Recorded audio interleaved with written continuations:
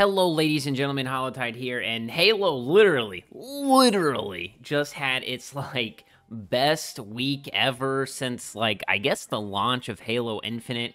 Honestly, it's been pretty crazy to see all the things being added, not just to Halo Infinite, but to Halo MCC. And with that is the caveat that there was a tweet going around that was very, I'm gonna say, not clickbaity, and rage, hate inducing.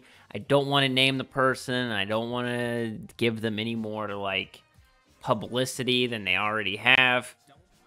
But basically, they were just saying 343 is not doing anything with Halo anymore. MCC's done and all this other stuff. So it's just nice to see good things happening to, Halo games, especially MCC. So we're going to go over those changes and those additions super fast. I know you guys have probably already seen this in other videos and stuff, so I appreciate you clicking on my video as well. And if you do love Halo content, make sure you subscribe because it greatly helps my channel. I'm trying to hit 15K by the end of the year, and I need your help.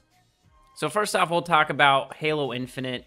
The biggest thing with that is the addition of the squad battle playlist. Now, squad battle is kind of a throwback to previous Halo titles. But basically, if you think big team battle is too much with 12v12 and then you don't really like arena at 4v4, squad battle is basically old school BTB. It's 8 versus 8, and the coolest part is that it's on Halo 3 maps. So first up, you have Valheim, which is a reimagining of Valhalla, and it has CTF, Slayer, and Total Control, and the map looks good, in my opinion. Looks very good. Then you have Rat's Nest, which also has CTF, Slayer, and King of the Hill. And I don't know if this is a hot take, but I actually like Rat's Nest in Halo 3, and I feel like it plays pretty good in Halo Infinite. And then we have Kusini Bay, I hope I said that right, which is a reimagining of Last Resort or Zanzibar from Halo 2, but we're talking about Halo 3, and I think that one also looks pretty cool. Now, that being said, I hope that this is a permanent addition to Halo Infinite. I hope that squad battle stays in there. I think that if they keep adding Halo 3 maps, that people are really going to, continue to play this playlist. It's been pretty popular. I've seen a lot of people, very happy with this addition and Halo 3 maps and the nostalgia, and people are just like, yes, give it to me. Now with MCC, man, the dig site team has been absolutely killing it, but there's been a ton of changes. Things like Firefight Custom Browser, player count increase, and custom firefight sessions. You can join firefight matches in progress, skull changes. They added Halo 3 Escalation Slayer, new Halo 3 Forge content, custom game settings. They added basically Halo 4 campaign and Spartan Ops Theater, which is nuts. They also included campaign collectibles in Halo 2. They have controller remapping and have added modding tools and previously unreleased content, which I think is the thing that people are going to be most excited for.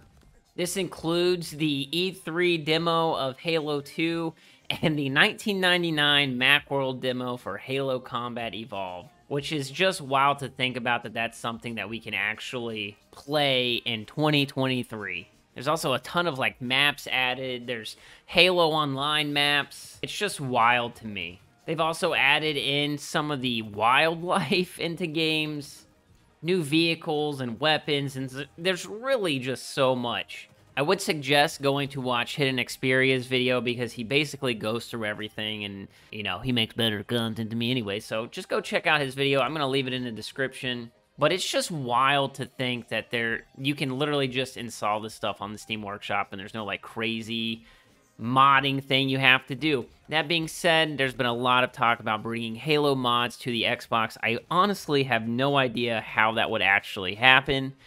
Because the only game that I know of that could do mods on console was Skyrim. I don't know if Fallout you can do that, but Skyrim has been my only I guess foray into mods on a console, and it worked pretty okay. So it's not like it had everything obviously, but maybe there's something that 343 can do to kind of facilitate that into the, Halo ecosystem on consoles. But really, it's just wild to think about that this, I don't know, that they're still adding stuff, that MCC has become this, like, hub of Halo at this point. Things are starting to look up for Halo Infinite. There's been a lot of, like, hires and rehires at 343, so I'm looking forward to seeing, you know, what's going to happen with that. That being said, I hope you are having a great week yourself. Let me know in the comments down below how you feel about all these additions and changes and whatnot to the game. Are you excited? Are you pumped? Have you played that stuff yet? Let me know. If you made it this far in the video, I just want to see you say squad battle in the comments. I read all the comments, so, you know, I just want to see who's still, you know, stuck around for the whole video. But that's going to do it for the video, ladies and gentlemen. If you enjoyed, make sure you leave a like down below. If you're new to the channel, make sure you subscribe, and I will catch you in the next one. Peace!